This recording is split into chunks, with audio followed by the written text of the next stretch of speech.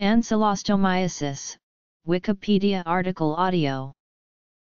Ancylostomiasis is a hookworm disease caused by infection with Ancylostoma hookworms. The name is derived from Greek ancylus alpha gamma kappa lambda omicron crooked, bent, and stoma sigma tau mu alpha mouth. Ancylostomiasis is also known as miner's anemia, tunnel disease, brickmaker's anemia, and Egyptian chlorosis. Helminthiasis may also refer to ancylostomiasis, but this term also refers to all other parasitic worm diseases as well. In the United Kingdom, if acquired in the context of working in a mine, the condition is eligible for industrial injuries disability benefit. It is a prescribed disease under the relevant legislation. Signs and symptoms. Causes. Ancylostomiasis is caused when hookworms, present in large numbers, produce an iron deficiency anemia by sucking blood from the host's intestinal walls. Depending on the organism, the signs and symptoms vary.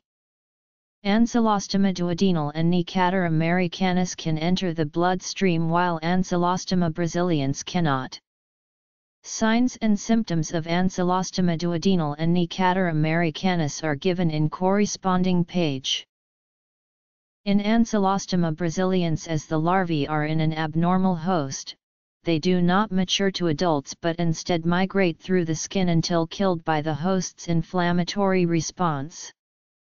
This migration causes local intense itching and a red serpiginous lesion.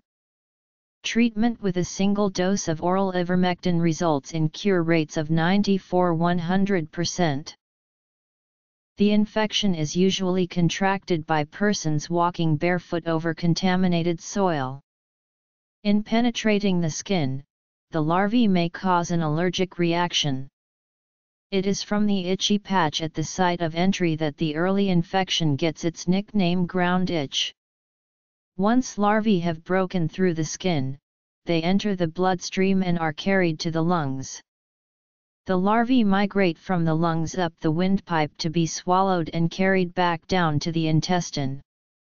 If humans come into contact with larvae of the dog hookworm or the cat hookworm, or of certain other hookworms that do not infect humans, the larvae may penetrate the skin.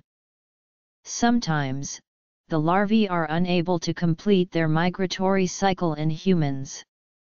Instead, the larvae migrate just below the skin, producing snake-like markings. This is referred to as a creeping eruption or cutaneous larva migrans. They commonly infect the skin, eyes, and viscera in humans. Diagnosis. Control of this parasite should be directed against reducing the level of environmental contamination. Treatment of heavily infected individuals is one way to reduce the source of contamination. Other obvious methods are to improve access to sanitation, e.g. toilets, but also convincing people to maintaining them in a clean, functional state, thereby making them conducive to use. The clinical aspects of ancylostomiasis were first described in Europe as miner's anemia. During the construction of the Gotthard Tunnel in Switzerland, a large number of miners suffered from severe anemia of unknown cause. Medical investigations led to the understanding that it was caused by Ancylostoma duodenal and to major advances in parasitology, by way of research into the etiology, epidemiology, and treatment of ancylostomiasis. Prevention.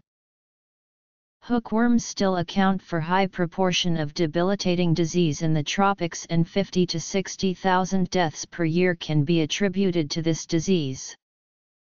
The drug of choice for the treatment of hookworm disease is mebendazole, which is effective against both species, and in addition, will remove the intestinal worm Ascaris also, if present. The drug is very efficient, requiring only a single dose, and is inexpensive. However, treatment requires more than giving the anthelmintic. The patient should also receive dietary supplements to improve their general level of health. In particular, iron supplementation is very important. Iron is an important constituent of a multitude of enzyme systems involved in energy metabolism, DNA synthesis, and drug detoxification. An infection of N. americanus parasites can be treated by using benzimidazoles, albendazole, and mebendazole. A blood transfusion may be necessary in severe cases of anemia. Light infections are usually left untreated in areas where reinfection is common. Iron supplements and a diet high in protein will speed the recovery process. In a case study involving 56-60 men with trichuris trichiura and/or N. americanus infections, both albendazole and mebendazole were 90% effective in curing T. trichiura. However, albendazole had a 95% cure rate for N. americanus, while mebendazole only had a 21% cure rate.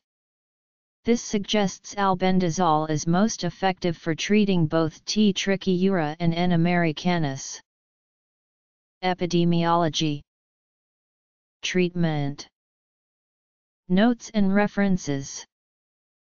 Ancylostoma brasiliensis causes cutaneous larva migrans, Toxocara causes visceral larva migrans.